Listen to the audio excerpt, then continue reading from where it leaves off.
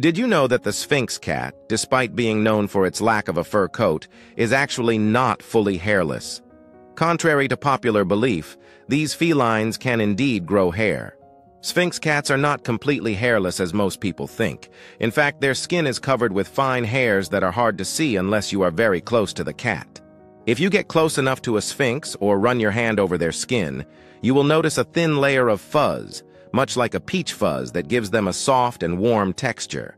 The reason these cats appear hairless is that their hair is very short and sparse. This makes their skin the primary feature you notice when you look at them, giving the appearance of being hairless. So next time you see a Sphinx cat, remember, they are not as hairless as they appear. It is just an optical illusion caused by their particularly thin and sparse coat.